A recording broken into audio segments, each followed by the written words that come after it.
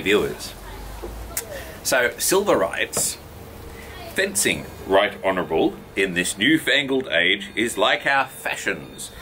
Every day a change, resembling the chameleon, who altereth himself into all colours save white. So fencing changeth into all wards save the right. And Silver, of course, is dead right. There's all sorts of fashions going on, and continues to this day. And I want to talk about something that was once a thing, but seems to have fallen out of fashion. And I'm going to make the case that it should be brought back into fashion.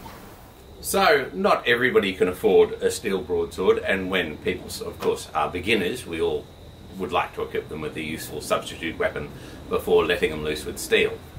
Now, traditionally, the art of broadsword was practiced with the single stick, which was quite literally a wooden stick with a leather or wicker basket around it. Now, even in period, it was recognised that these were not particularly good sword substitutes. For a start, they tend to be very light, but they're also, because they're sticks, they're inflexible, so they're actually not particularly safe. Particularly when thrusting, they're dangerous, but even when striking, it's exactly like being clubbed with a stick. So these, even quite a light stick like this, which weighs much less than a real sword, really isn't a very, very good sword substitute, and it can be quite dangerous. If we follow the advice of people like Mathewson and get ourselves a wooden sword made to the same shape and weight and length as the real thing, so as to overcome some of the deficiencies of a traditional single stick, you get something that is really quite a lethal weapon. Okay, so this weighs slightly over a kilo. It has an edge and a flat, and you can kill people with this. This is a really, really significant weapon in and of itself, and you'd have to gear up to the same amount that you would to bout with steel to free play with one of these. Now, some modern people do use rattan instead of wood for their single sticks, on the basis that it's light and slightly flexible, but you really run into the same problems that you do with a traditional single stick, in that it's too light to really substitute well for a sword. And of course, rattan is not a traditional material, so why bother? Most recently, of course, we now have these plastic broadswords which are available, which you know, in some ways have been a good thing. They're relatively cheap, they're widely available, and that, you know, is all good and well for equipping classes with good British weapons. So to that I all approve.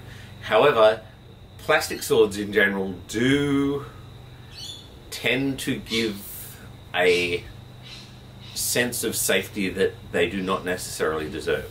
So these things, the weight and heft and all that is all about right, and they flex quite nicely if you're thrusting, but they do not flex at all in the plane in which you strike people. And so swinging this around in a cutty style really is not a particularly safe thing to do. These things can hit really, really quite hard, and again, you really need to gear up to the same extent you do to bout with steel if you're going to use these with vigour.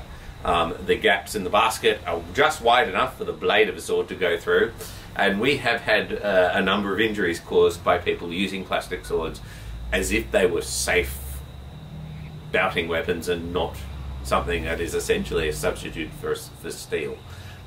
So they're okay, but honestly I don't particularly like them.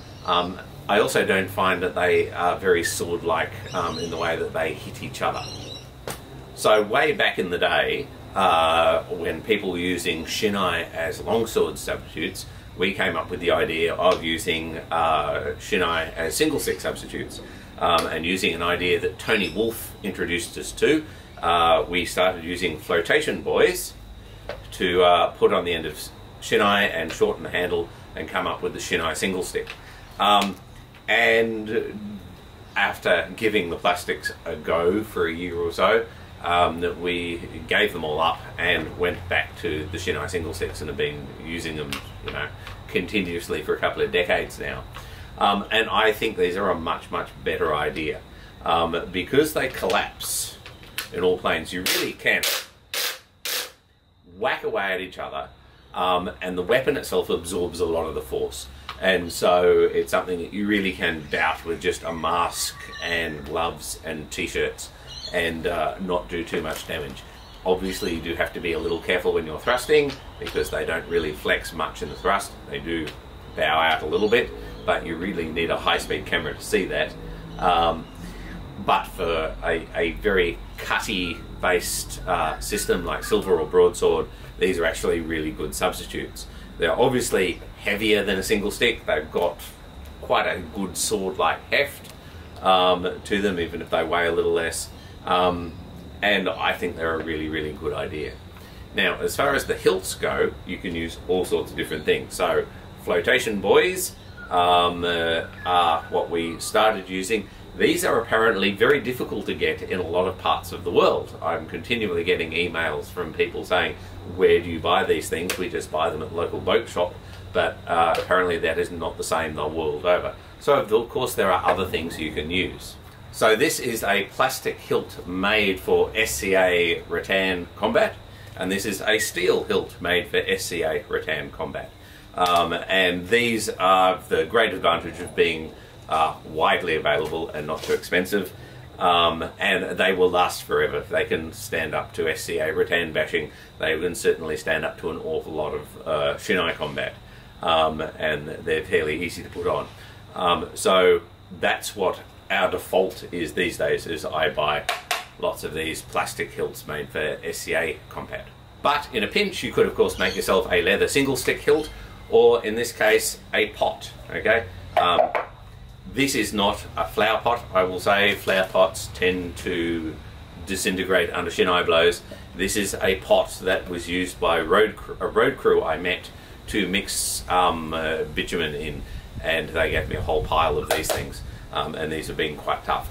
But you can use a whole bunch of things. You can make yourself leather or plastic loops and stirrup hilts and all sorts of things in order to give yourself a little bit of hand protection there. Now, in terms of putting them together, it's really easy. This is how I do it.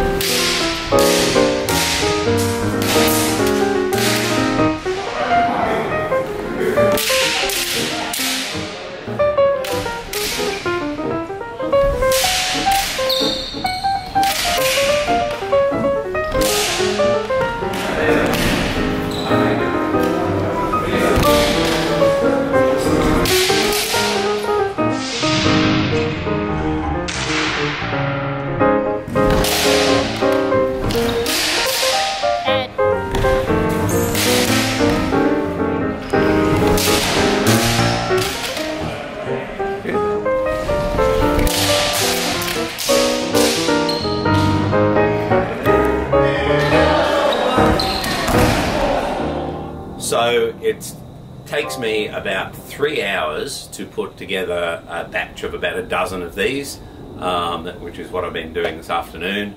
Honestly, the longest part of the process is the sewing up of the ends. That's sort of the time-consuming bit, but even then it really doesn't take very long to put them together.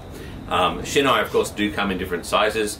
A size 39, which is a standard adult size, is what I use for nearly everybody, but you can get smaller ones, 36s for kids or particularly small females who need something a little bit lighter. You can use a smaller Shinai for that.